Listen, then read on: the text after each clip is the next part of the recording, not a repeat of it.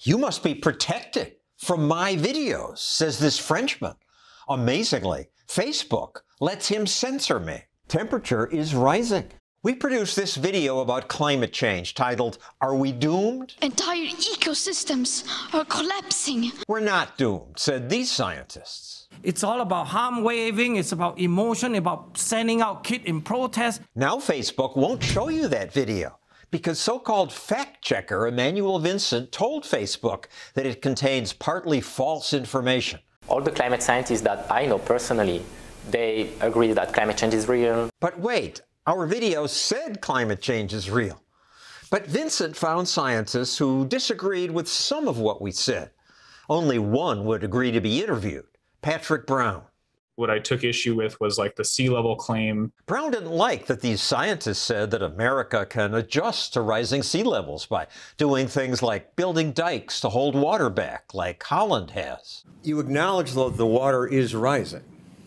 Yes, water has been rising for approximately 20,000 years. To me, when I watch that video, what I hear is that sea levels have been rising at a pretty constant rate forever. It's very small, it's not a big deal, and we will, adapt. That's not the mainstream view. Brown says sea levels could eventually rise 200 feet. But you're citing an extreme. Obviously, if sea levels rose 200 feet, that would be a huge problem. But the IPCC doesn't consider that likely. I don't know if they assess sea level rise out to 1,000 years, but that's what I'm talking about. 1,000 years? They censor me because of what might happen in 1,000 years?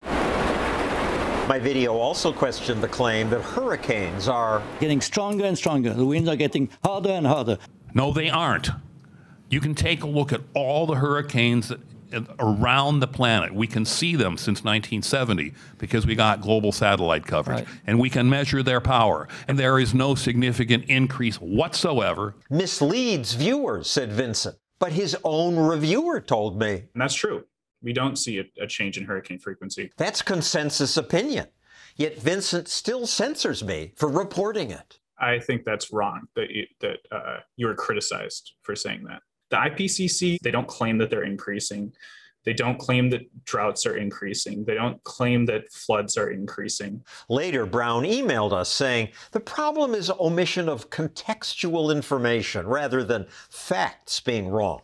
Oh, so their fact check wasn't about actual facts. You get kind of flagged for being, downplaying that it's a problem at all.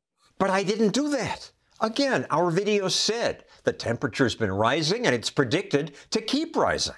It's a problem. What's wrong with saying that? There's nothing wrong with saying that. It's a tonal thing, I guess. So I'm censored because he doesn't like my tone? Our facts were right.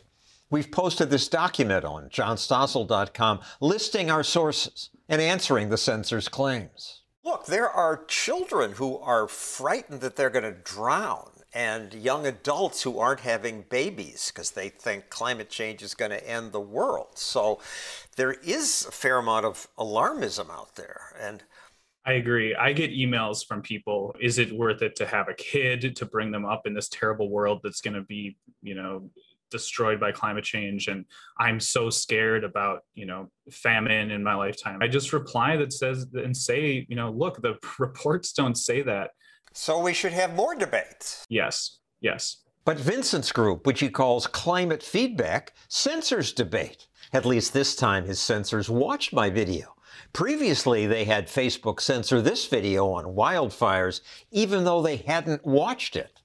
One of their reviewers admitted that that was a problem. If this is implying that we have reviewed the video, then this is clearly wrong. That video argued that climate change had less effect on wildfires than bad forest management. Forests that were well managed have survived the megafires. That, too, is totally accurate, said reviewer Brown. You emphasized forest management, and I think that's totally legitimate. I got smeared by Climate Feedback anyway. And I have no way to fight back. And Facebook just lets them do this. I don't know what the solution is in terms of,